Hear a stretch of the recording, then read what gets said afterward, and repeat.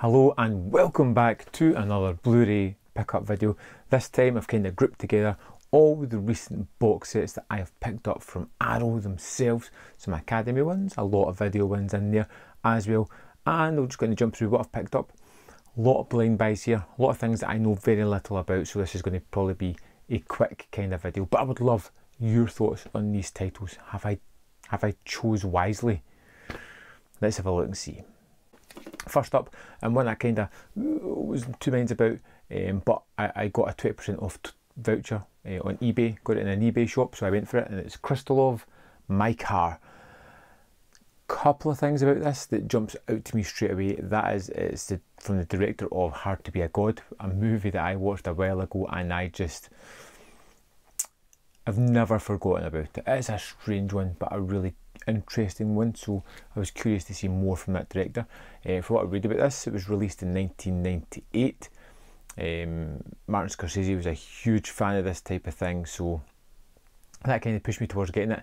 Getting that 20% off really did help as well. It's one of the fancy Arrow limited sets. This one was selling fairly quickly last time I checked, so I nabbed it while I had the chance, knowing it's a satirical comedy about the sort of turning of a time span in Russia where Stalin dies and where it's going to go after that type of thing.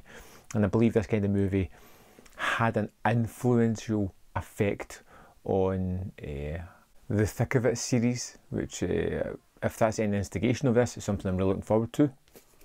Next up is one that has a tale to go with it about me picking it up. Now, I picked this up not long after I was off ill for a period of time, and it was one that I was really curious about. I know it's a low budget kind of horror movies. Jose Larraz, I don't know anything about the guy. Whirlpool, The Coming of Sin and Vampires is in this. I've heard they're fairly good. I've heard the transfers are amazing. And I was unsure about this one, but I decided, you know, I was off unwell. I wanted to treat myself, feel better. I went to HMV, picked up this new box set, £45. A bit pricey, but you know what? I'm probably going to like it. Decided to go for it. Cut to almost 3 weeks later, and HMV brought out this buy one get one free Arrow video sale, and this was in the sale.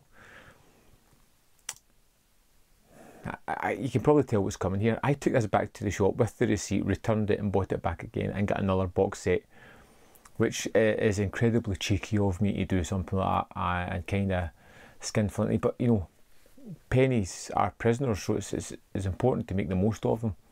And yeah, so I returned this and got another set with it at the same time. I'm quite happy to have this anyway.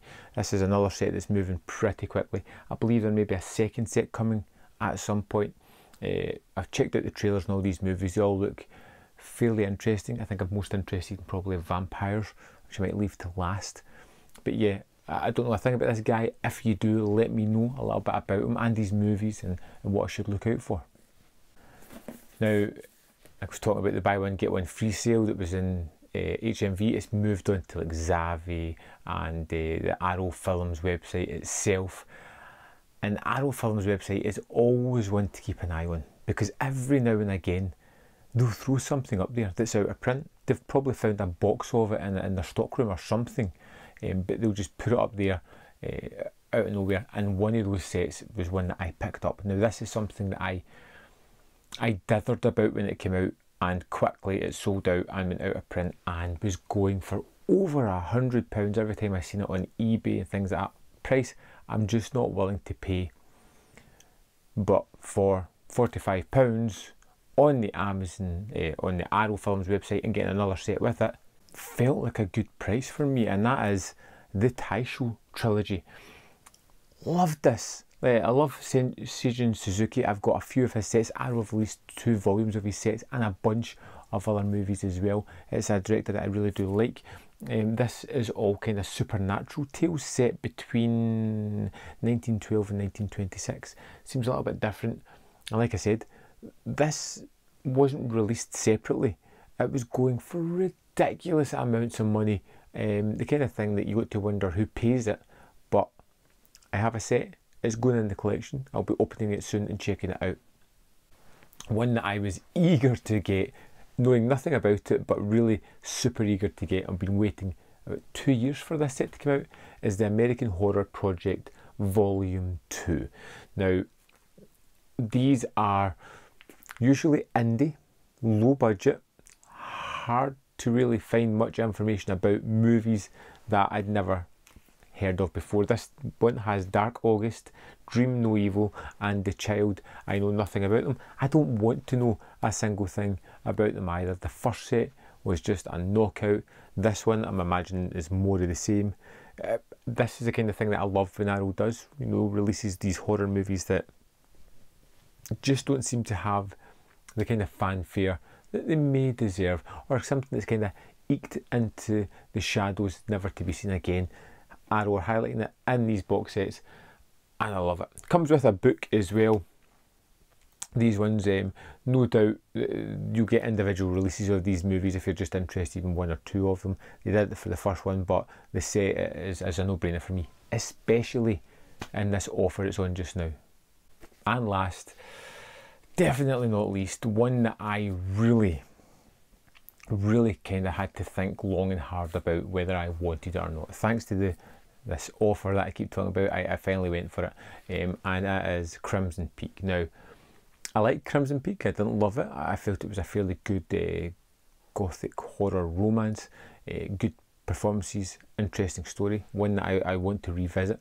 It's not really about the ghosts, it's more about the characters, even though they are front and centre. And I just felt that this is a recent release. You know, it's the kind of thing that Arrow haven't really tackled before. Something that's already been out in a Blu-ray a couple of years ago. But they've gave all the bells and whistles that they do. They've gave it this amazing box set that it comes with. It's got a book in it as well. It's an 80-page book.